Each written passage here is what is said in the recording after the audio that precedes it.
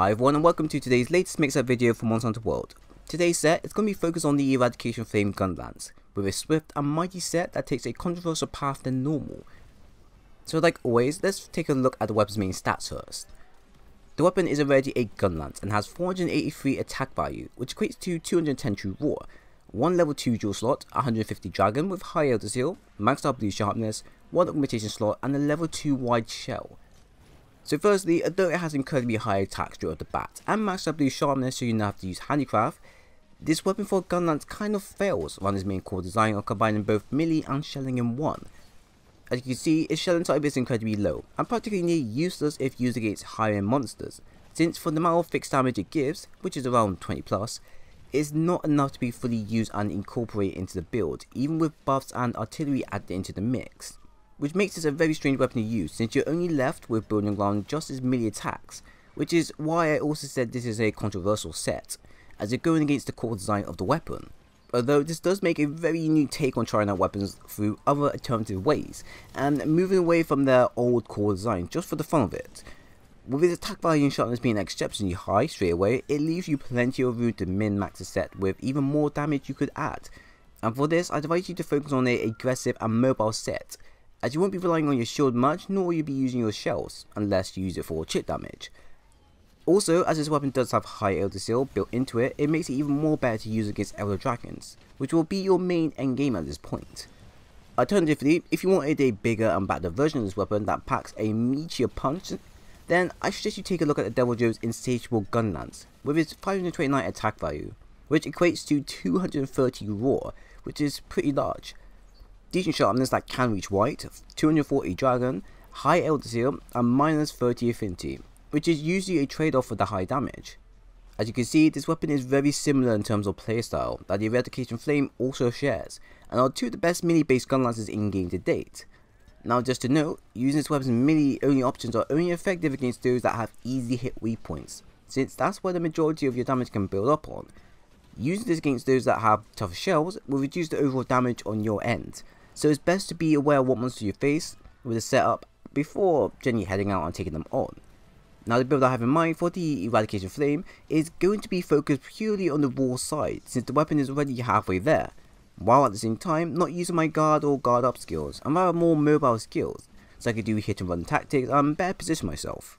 So firstly we have Critical Eye 7, which gives us 30 plus affinity, Attack Boost 5 for the large boost in damage and 5% extra affinity, Critical Boost 3 to increase our critical chance damage when it procs, Weakness Exploit 3 for the 50 plus affinity upon monsters' weak points, Peak Performance 3 for another plus 20 in attack, Evade Extender 2 to allow me to move around and dodge faster, but if you've got the space and slot available, I say go for Evade Extender 3 as it will really change up how you move around the battlefield.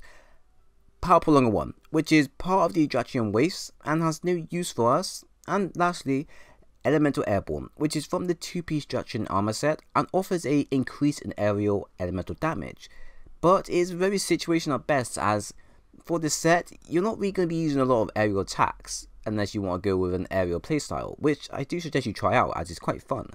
Overall, this will increase your attack to 552, which equals to around 230 raw with Power Talon and Charm attached, 85 affinity, 412 defense once upgraded, and with the necessary Charm and Talon attached.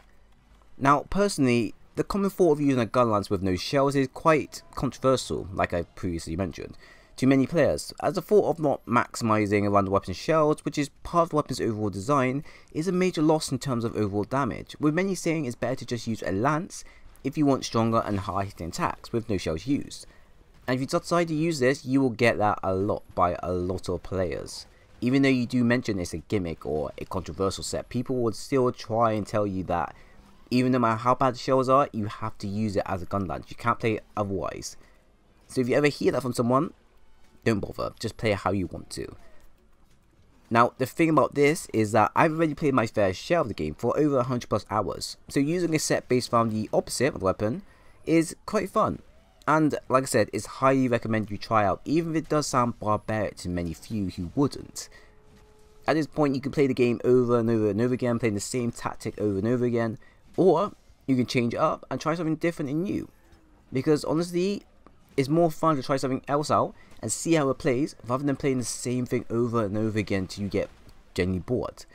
And another thing, this Gunlance is very underused for not its stats but for its shells level, being severely lower than most of the higher ranked Gunlances in game. Although it can still work with artillery, it won't be pushing out any considerable damage against the tougher and higher monsters. In fact, most of the damage will be coming from your blade rather than both shells and blade, so straight away this should tell you what type of playstyle has to be used just for this weapon. Now you could go ahead and just follow it as if you were using the poke shell playstyle, but for this one here, it's going to be more of the Y swing, upward swings and downward swings, just the main blunt damage attacks. Because at this point here, if you decide to use shells with this weapon, you're going to lose sharpness very quickly and you're going to lose damage incredibly quickly, and it's definitely not worth it. Now with the set here I've given you, it provides the works for a mobile and very damaging set, capable of building up damage effectively if you know how to use your evade extender to its fullest. Damage varies on monsters you face, with most of my attack either being around 50 plus to around 90 to 100 plus, depending on if I hit the monster's main weak points and depending if I manage to pull off a full combo there and then.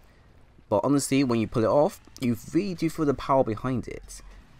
I would say that this is a perfect little set to play and mess around with in your own spare times, or if you're in groups of buddies, or generally anything, as it utilizes the downside of the weapon and focuses on improving on it to make it as effective and efficient as possible. So now this weapon has a use rather than being left behind. So now when you see this weapon, because no giant weapons tend to be one of the best beginner high-end weapons, when you see this weapon, don't think of it as a poke shell type of playstyle you've got used as a weapon. Think of it purely on a melee based weapon, because that's genuinely what it's focused on. And although yes, you can still use your shells to, I guess you can do full burst, or you can still do the poke shell playstyle, think of using those only for when, I say, you want to put in a bit of extra damage, or if you want to put in a bit of extra chip damage, or if you've got the ability to do so. The damage won't be a lot, but it's definitely worth using nonetheless. So that does come to the end of the video. I do hope you genuinely enjoyed it, as I hope to bring more in the near future. If you liked it, then do leave a like, a sub, and also do press the bell button to stay always updated to when I upload. I would appreciate a lot if you do. But like always, thanks for watching, and I hope to see you again soon.